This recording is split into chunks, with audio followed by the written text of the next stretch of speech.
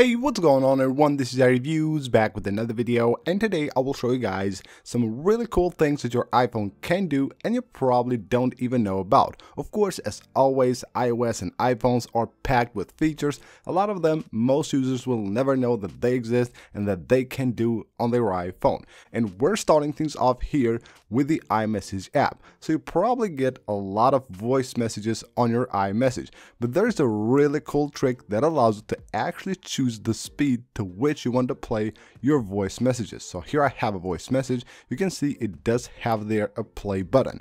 All I have to do here is tap and hold that play button and I will get this pop-up right here, and I have 4 different choices.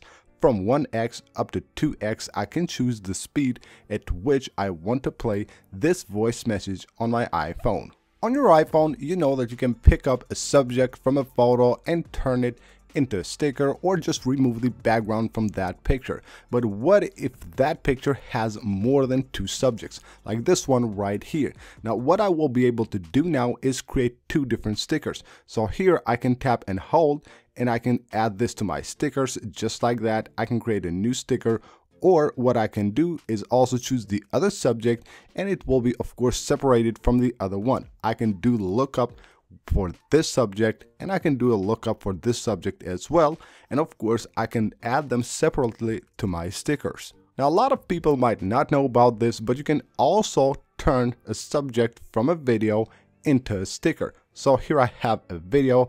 All I have to do is just pause the video and then tap and hold the subject here, and you will basically get the same options right here. You can copy it, you can share the subject from here, or you can add it to your stickers, as easy as that. So even from videos, you can turn them into different stickers for your iPhone. With the iOS 17 on the Spotlight search, you can do a lot more. Like you can see right here, I can just go to the Spotlight search and just type meeting, maybe type here 1 p.m.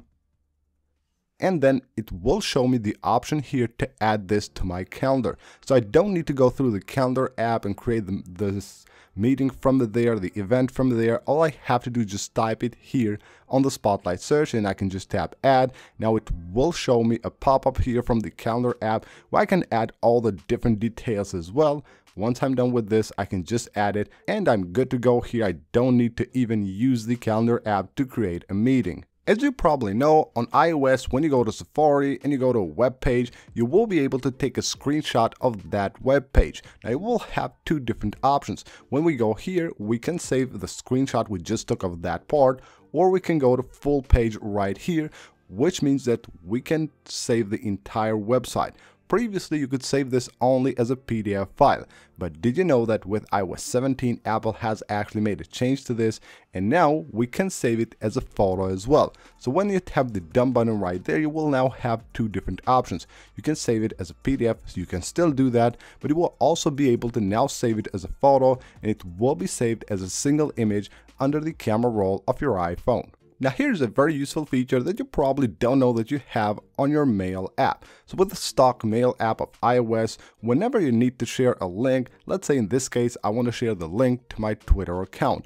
All I have to do is copy my link and then here's the text. This is my account. So instead of having the account text there and then the link here, I can just select the account text right there and tap on paste. Now what that will do is that it turns that account word into the link. So it will paste the link on the word, and now I can use that of course to actually open that link. So you can see from here I can open the link or edit and I remove it from here. But of course once the people that I send this email get the email, they will just find this word right there and it's linked to my profile. Automations on iOS are probably one of the features that most people want to use, and it's actually very underrated. But you can do a lot of cool things and a lot of very useful things with automations. And here's one of them.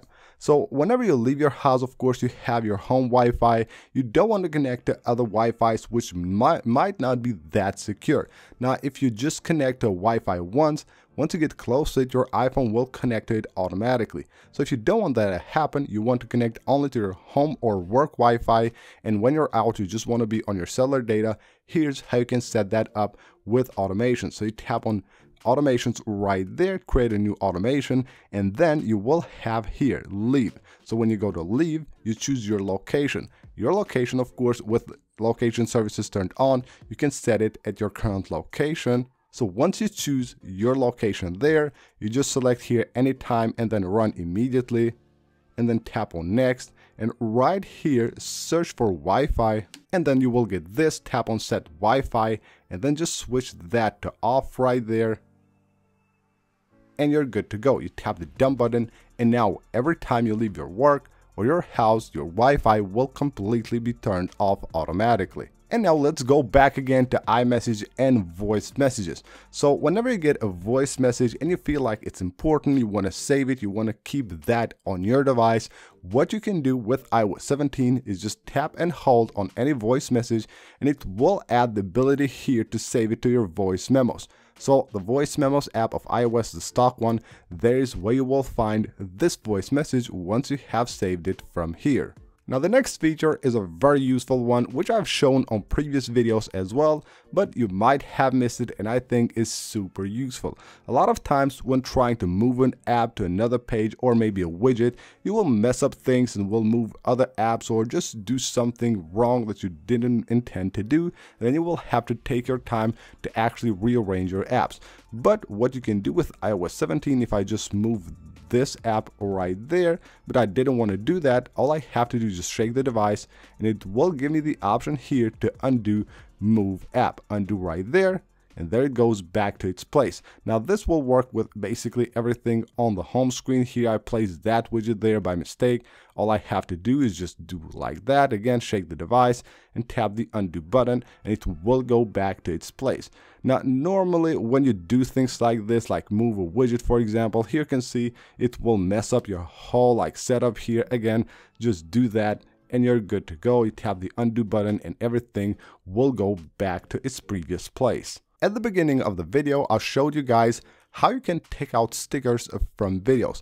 Well, you can do another thing. So, you know, on iOS 17, where you can, just basically zoom in on photos here and it gives you that crop option. Well, you do have that for video as well. So if I just want to crop this video, you can see it shows me the crop option right there. I tap and hold there.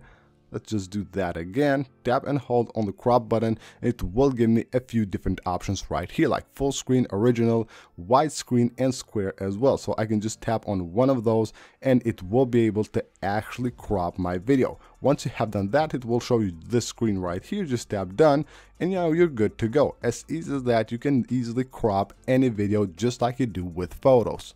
With shortcuts on iOS 17, Apple has added a lot of new options for the camera app. So of course you get one icon on the home screen for your camera. You tap that icon and then you will need to switch between different modes. But here's what you can do on your iPhone with iOS 17. You tap the plus button right here, and then once you go to add an action, it will show you a few suggestions right here. Most likely you will get the camera suggestions. If you don't, just search for camera right here on the search bar. So here we have all the different modes of the camera app.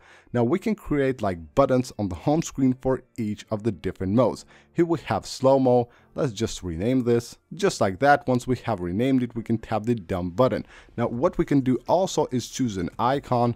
So let's just choose the slow-mo icon. There we have it. Now we tap the done button and now we're good to go. We have created that, so now let's just add it to the home screen. And there we have it on the home screen. So we don't need no longer to go to the camera app and try to quickly switch to the slow-mo. All we have to do is run this and we're directly on the slow-mo mode. And last but not least, we're talking about passwords. So when you go to the settings app of your iPhone and you go under the password section, you want to create a new password. Here's what you can do. You can add, of course, the name of the website, the username, and the password, and different notes as well. But now you also are able to add a title. So you can tap right there and choose a title for that password. Previously, it would just show the name of the website. Now you can add any name there, any title, maybe a name of a website or a company, whatever you want. You can now add it right there at the top. So that's basically it for this video, guys. Hope you guys enjoyed the video. Leave a like if you did, and of course, subscribe for more videos like this, and I will see you on the next one.